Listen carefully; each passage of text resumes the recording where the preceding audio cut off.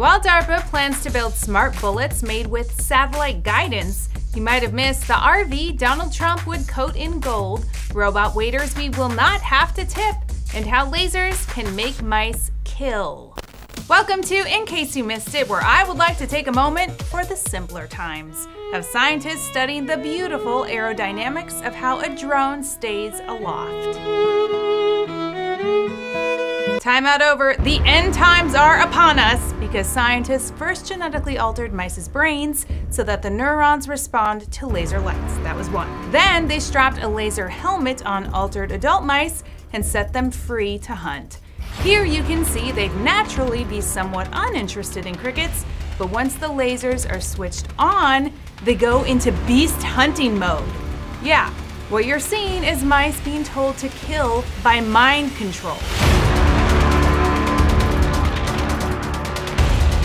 The study into all of this was just published in Nature. It would explain how the mind-controlled killing gamer movie I adore, Gamer, will soon be known as a prophecy. So I can beat them, not with you controlling me. You want to win? Turn me loose.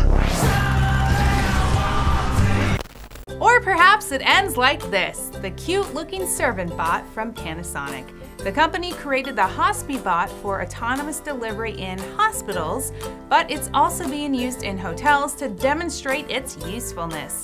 It can deliver drinks right from its cute little belly and make mobile announcements.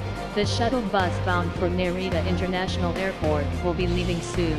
It will soon be collecting dirty dishes in a Japanese airport, which is a real job-stealing move for too tired of this shit moms everywhere. And finally, if you missed this behemoth at CES like we did, please feast your eyes on the thing President-elect Trump would first have dipped in gold, a prototype RV with a helipad on top. We don't know how much it would actually cost, but we do know we would like to not buy it. Although it would be a good investment for the coming mind control apocalypse.